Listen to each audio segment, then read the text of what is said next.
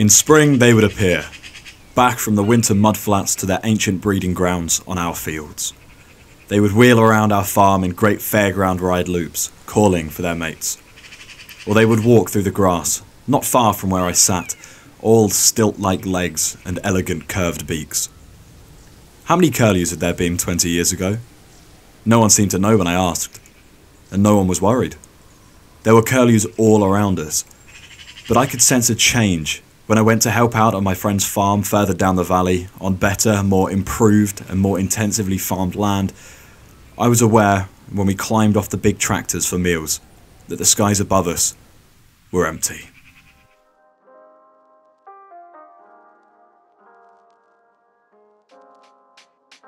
Why don't we notice our nature slipping away?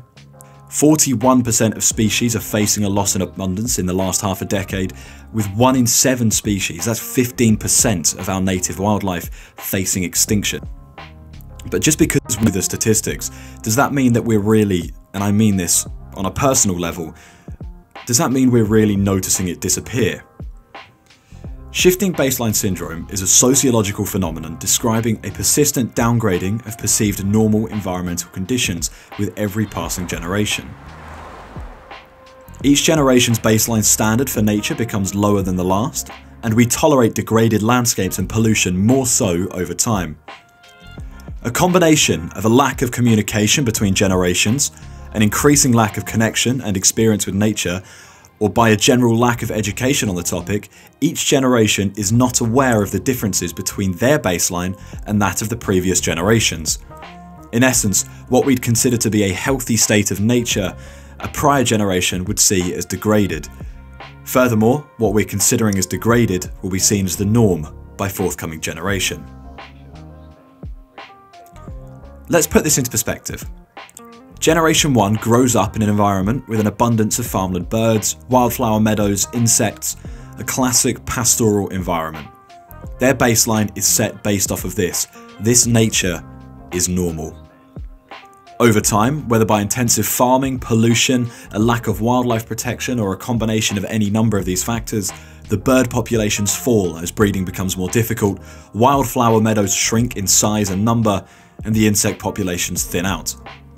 Generation 2 grows up in this environment, and therefore their baseline is based off of this nature. They perceive it as normal and healthy, while Generation 1 sees it as degraded.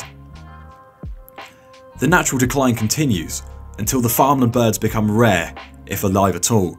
There are no wildflower meadows, and insect populations have drastically shrunk to the point where we barely see them. This is a disastrous change for Generation 1, a decline from the normal for Generation 2, but it's the normal baseline for Generation 3, who grew up in this environment. The baseline for what nature should look like has shifted from the English pastoral of Generation 1 to the degraded and desolate landscapes of Generation 3. Except, because this landscape is the new baseline for younger generations, it isn't perceived as degraded and desolate, it is the new normal and green and pastoral.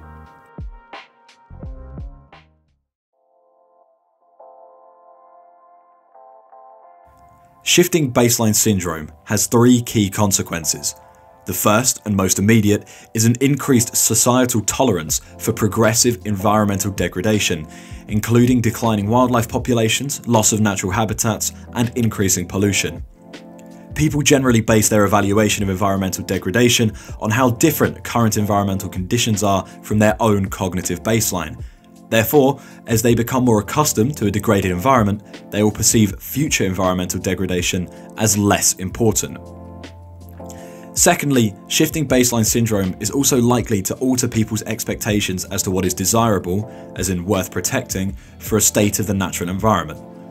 This isn't surprising, as most people's beliefs about what a good or healthy condition for the natural environment will be shaped by their personal experience, particularly during childhood, as earlier states of nature cannot be recalled as they were not there to experience it. Thirdly, if policymakers and resource managers have false perceptions of past environmental conditions, they may set inappropriate targets for environmental conservation, restoration, and management programs. In the UK, for example, the 1995 Environment Act and its subsequent variations denote current national park conservation practice as being driven by a static perception of nature, characterised by traditional agriculture. That's those same rolling green hills of pasture and sheep that are so devoid of real native biodiversity and wildlife rather than true wildland. As George Monbiot puts it, quote, "Conservation in this country has become indistinguishable from destruction because what we're conserving is an ecocidal system of sheep ranching. Sheep eat everything, and as a result there's no birds, no insects. We've lost almost everything, and yet we regard that as normal and natural."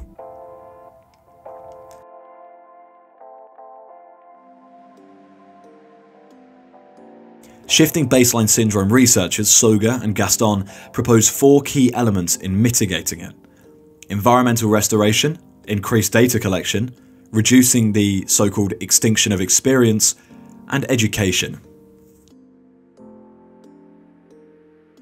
The key distinction here is environmental restoration, not conservation. Restoration to a more natural and biodiverse landscape gives people a new baseline of which to determine a healthy state of nature and highlights the contrast between it and the rest of our native environments.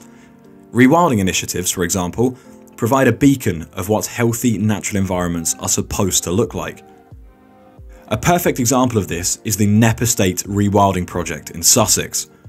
Key species were introduced here at Knepp, such as the red deer, Tamworth pigs or longhorn cattle, helping to transform what used to be struggling farmland into a thriving ecosystem, complete with extraordinary increases in UK wildlife. Rare species such as turtle doves, nightingales, peregrine falcons or the purple emperor butterfly are now breeding here naturally, having come to the area without needing to be introduced by people. If we are to change the mindset and shift the baselines of coming generations, environmental restoration, like at Knepp, is the perfect way to go about it. While baselines can continue to go down, they can also shift back up.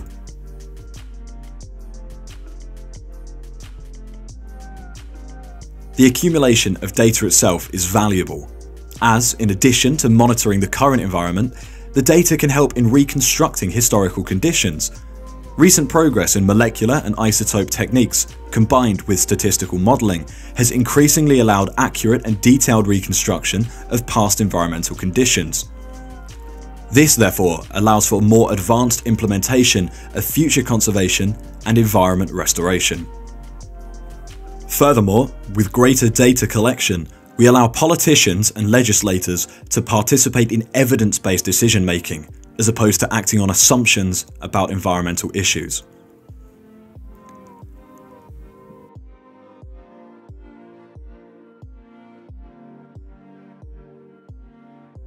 According to the 2019 State of Nature report, quote, "Insights from disciplines such as psychology and sociology indicate the importance of people's connection to nature for motivating behaviour to help.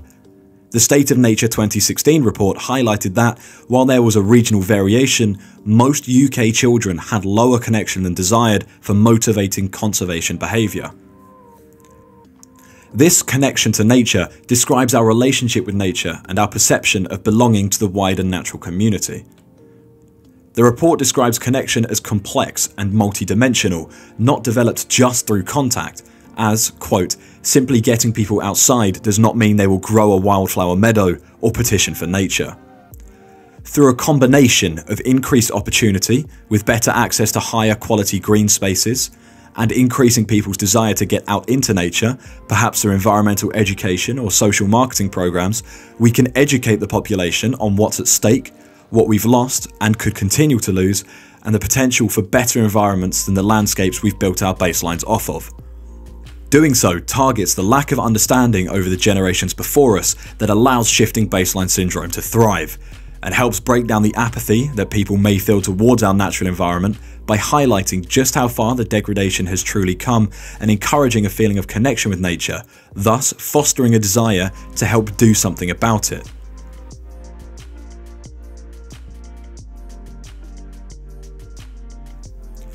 Putting it simply, why don't we notice our nature disappearing? We don't notice our nature disappearing because we've never properly understood what it was like to exist in the first place. We simply base our expectations of what the presence of nature to be off of our own understanding of the world, and since our natural world is already severely degraded, our understanding is becoming increasingly skewed over time. This does not mean that conservation is a losing battle doomed to time, however. Instead, through education and providing the opportunity for our people to experience the natural world, to encourage people and give them the will to fight for it, we can counter and fight this ignorance and restore our standards and understanding of a healthy environment to a much higher level, thus allowing the coming generations to instead take up the good fight for a better environment and continually restore what we thought was destroyed so long ago.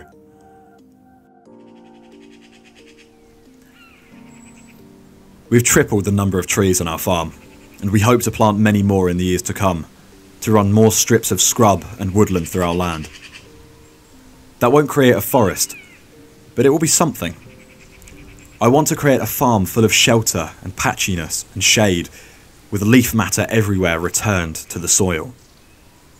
I want to make our farm even better for wintering birds to come for berries and fruit. Our farm solves nothing on its own. It's just a place where we can make our start. But all of us together can transform our landscapes, one little act at a time.